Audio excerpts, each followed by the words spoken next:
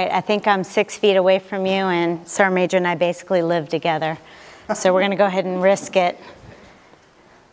That, and they say 6 feet apart, and we were just on an airplane, you know, with 20 of our closest friends, you know, sitting with each other. So good morning, and thank you for the warm welcome to beautiful Fort Polk, Louisiana. Excited to be here, excited to spend the day with you all, but more importantly, excited to share some information and also learn from you all. I'm going to give a little bit of overview of HRC, so you know what you can ask, not ask from us, and then give you an overview of what's in the TAG Directorate, the Adjutant General Directorate, and then hand it over to my friends from the Enlisted Personnel Management Division. So with that, if we could go to the next slide. So HRC, so what? 5 directorates. TAG Directorate is one of them, EP is one, OP is one. You have the Reserve Personnel Management Directorate, and then you also have Persons D. Think of all your systems and your technical support. And so that's what's in HRC. And so a lot of people, a little over 4,000, supporting about 5 million folks. And how the heck do you get 5 million? I heard it was about 1 million, but it's also families and it's veterans. So next slide. Within HRC, a number of things that you probably don't know, you know, just some fast facts. We'll stop on this one real quick. Some fast facts. So anything that's not assignments, if you see the HRC actions that you probably know, officer assignments, enlisted assignments are out there. But there's a lot of things that happen underneath the hood, behind the scenes, that the AG personnel that are here in the audience, can you, hands up, who's AG? Okay. You all are all part of that engine behind the scenes, and so we actually support you. And so a lot of times when you have higher headquarters out there and you're asking for stuff, ask like you're a part of that system, that engine. Don't ask like you're asking a favor. We work for you. And so if you get that attitude, especially from someone in the Adjutant General Directorate, that you're getting a favor, we work for you. So remember that. You are a customer to us, and we are there to serve you. So all of those actions you probably did not know happened in the Adjutant General Directorate. So if we could go to the next slide.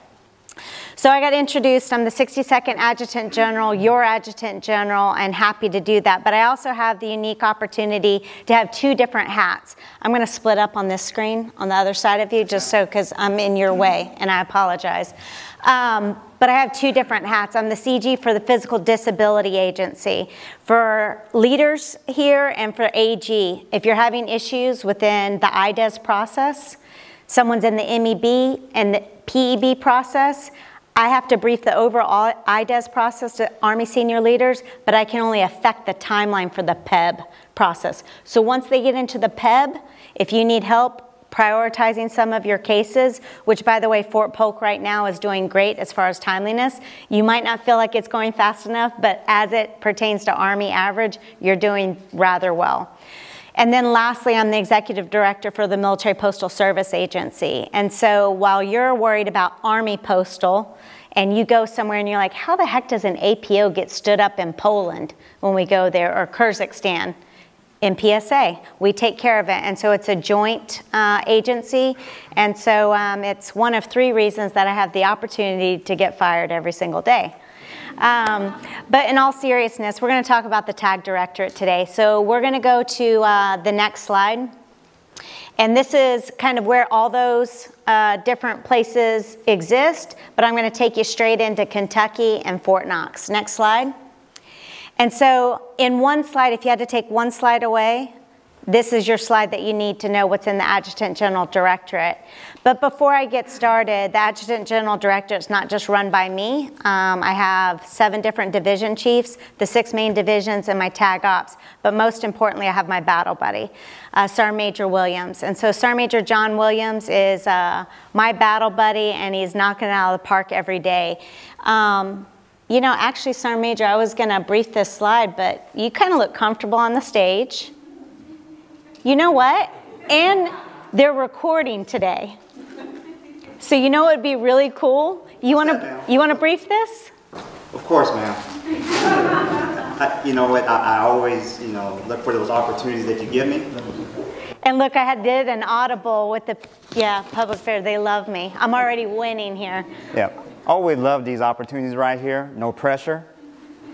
Your eval's about done. So, yes, you know, you're exactly right, ma'am. So, hey, I have nothing to lose. All right, perfect. All right, if you're a leader, hey, can I get a people first? People first. If you're a leader, can I get a people first? People first. If you love soldiers, can I get a soldiers first? Soldiers first. All right, awesome, awesome. All right, because that's what we're all about, okay? So, with that being said, the Adjutant General Directorate, all right? So, I'm going to give you a confession, all right? Unfortunately, this is going on Facebook. Hopefully, that's the only social media because I don't want this to get out on TikTok or Snapchat. Hey, okay? Sergeant Major, it's TikTok. TikTok. TikTok and Snapchat. Okay, ma'am. I know Facebook, all right, and I think that's what we're going to get on. All right, so, all right, by raising your hands, who here knows anything about the Adjutant General Directorate? Put your hand down, Roger. All right, I got almost zero hands, all right? Hey, guess what? Here goes my confession. So probably around, a good 20 years as an HR professional, all right? If you ask me as an AG HR professional what the Adjutant General Directorate was or is, TAG, I would tell you take a guess. Okay? Same thing. All right? However, I know you like that? Okay, perfect. However, okay, want to go through the capabilities because I don't want you to make the same mistakes I did because I will tell you this, all right? These are within our division that I'm going to explain, all right, they take care of the readiness of soldiers, families, and veterans, right? You're going to hear things coming from EPMD because a lot of the leaders, all right, a significant emotional event comes to filling faces to spaces, all right, even though they do a whole lot more than just that, even though that's their primary function, but mainly what comes out of the Adjutant General Directorate is how you take care of your soldiers once they get into your formations, okay? And we believe that, hey, you want to do it a whole lot faster than going around the world like I did. Okay, so with that being said, all right, just like you and your soldiers, I'm just letting you know that you are intertwined with the Adjutant General Directorate throughout your whole military life cycle. So whether if you're a soldier coming into initial entry, whether you're going into MEPS, whether you go to your reception, or just like you all as seasoned soldiers, when you're in process, you're entering into a variety of human resource systems, one of which is EMILPO, okay? And then in the very near future, we're talking about the Integrated Personal Pay System Army, okay? This gives me an opportunity to also plug because that all falls within the wheelhouse of our Field Services Division, but they're also responsible for about 26 military pay instructors that are teaching military pay fundamentals that your HR professionals, whether they're trained or not, are going to be the SMEs come the time they we turn the switch on for Release 3, for IPSA, and definitely Release 4 when we go into, Central 5 military pay functions, all right?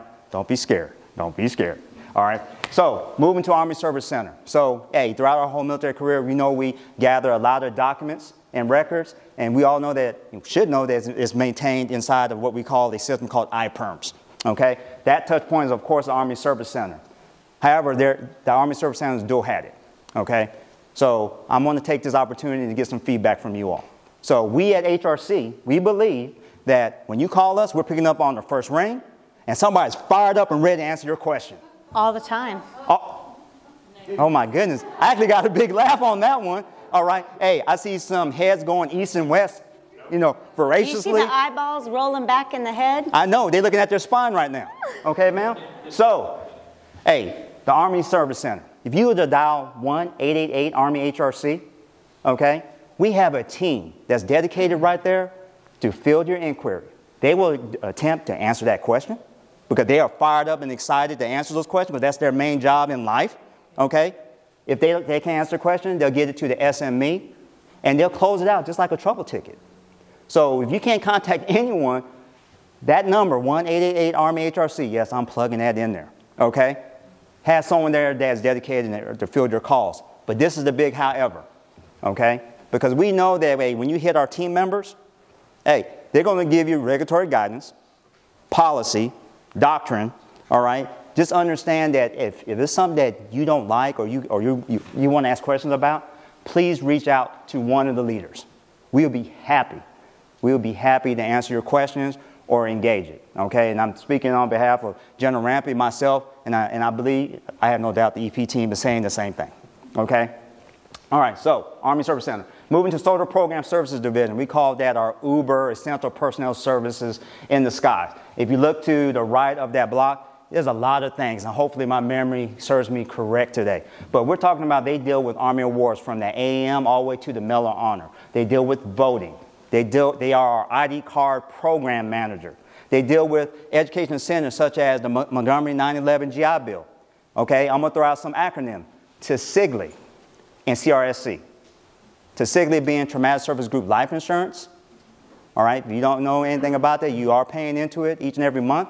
All right, as well as combat-related special compensation, especially for those that's getting close to retirement and you don't want injuries or things of that nature not to be taxed during your retirement.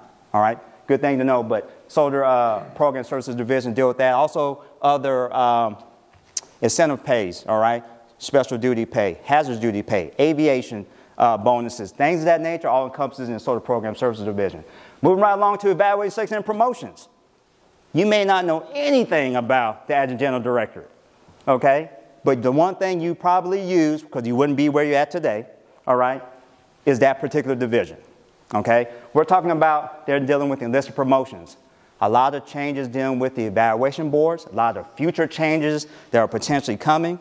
Oh my goodness, questions about OML management and how we do that, okay? Be happy to answer questions dealing with that stuff. Of course, officer promotions, evaluation dealing with NCOERs, OERs, academic evaluation reports. There are some future changes that we're discussing dealing with that as well, non-commissioned officers. And then we have the DA Secretariat that's responsible for all panels and boards, okay, for the Army.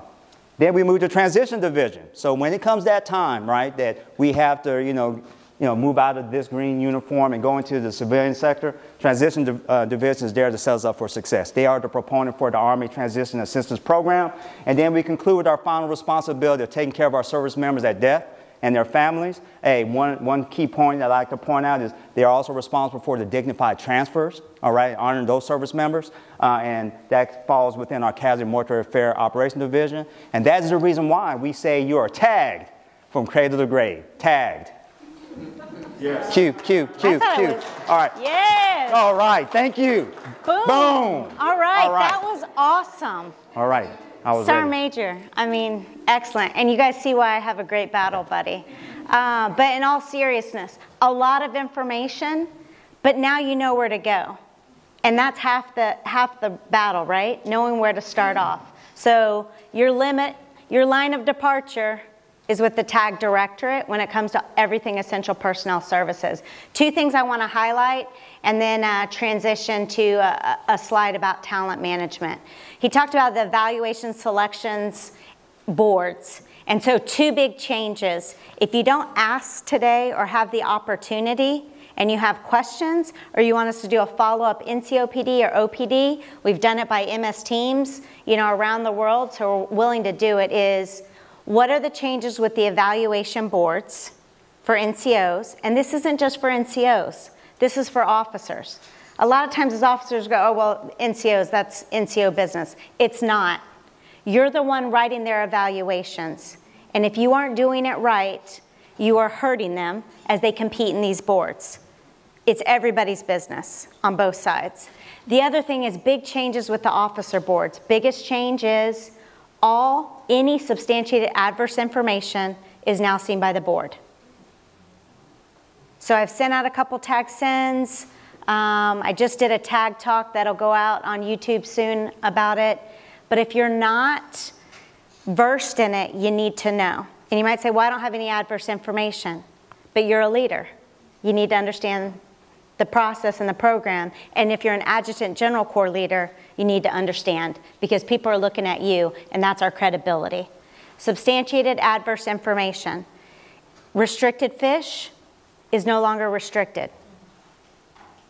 Leaders, people advising leaders, have a discussion when you talk about, am I going to file this GOMAR locally? Or am I going to put it in their fish? I'll help them get it moved to the restricted fish. That's what we used to do. I'll help you get it moved in 90 days. It's no longer restricted. And you might say, why the heck is the Army doing it? The Army didn't choose to, the Army was ordered to.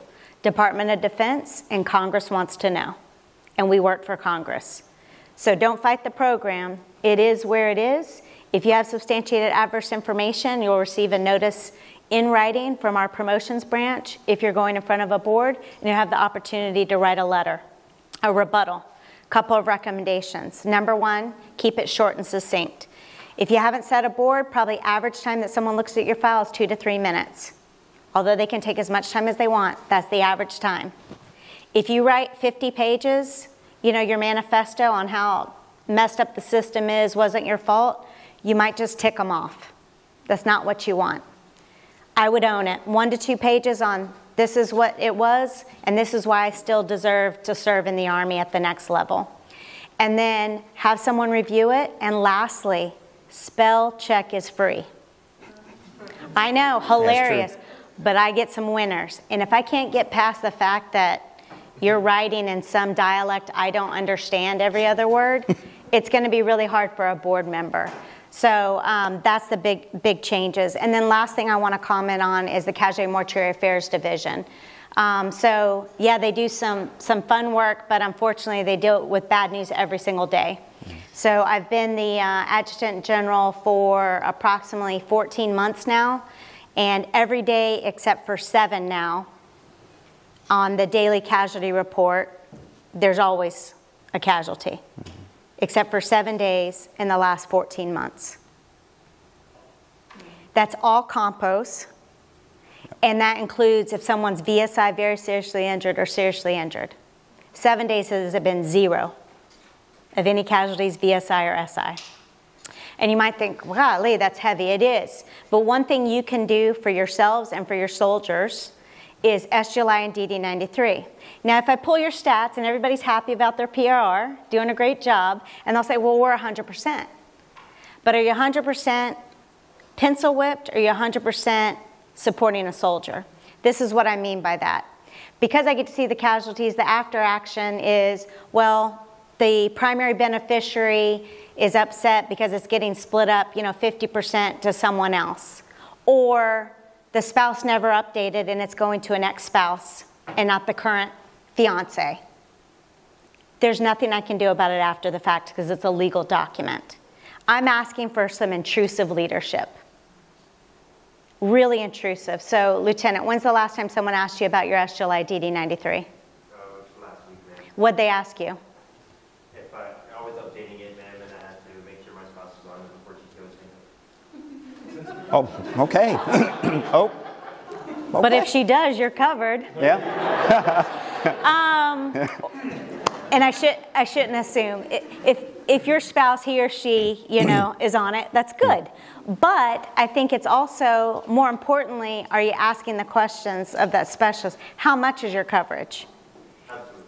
If you don't have $400,000 as your coverage, please reconsider. Yes, please. Because I've asked people before, and I found out, and unfortunately, one of our horrific cases, 2 people involved, one family's getting $400,000, another family's getting $150,000, and the $150,000 family was the victim's family. Mm-hmm. It's a difference of $15, folks. $15. And if you're a young hero in the room and you think it's not my time, talk to me.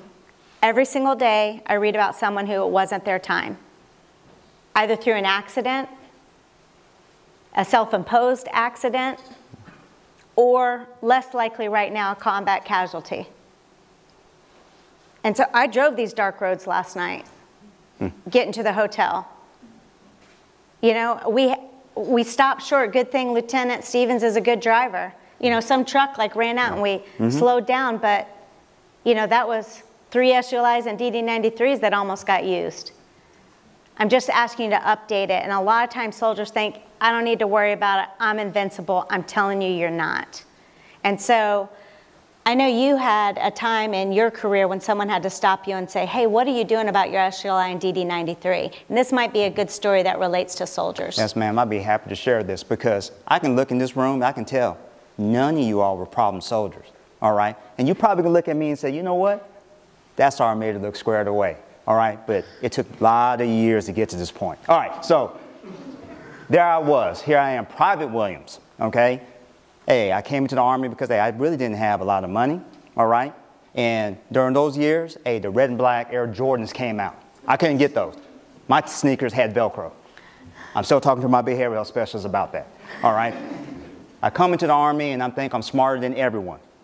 You probably don't have any soldier that does that, all right? However, I went in and I zeroed out my insurance. And I knew I could live off of Top Ramen and Snickers and get everything that I need, all right? But thank God I had a squad leader. Didn't know how he knew, but he came and said, hey, William, you need to follow me to the S1. Here's the form. Max it out. I said, Roger, Sergeant, all right? And then he said, it's not about you, high speed.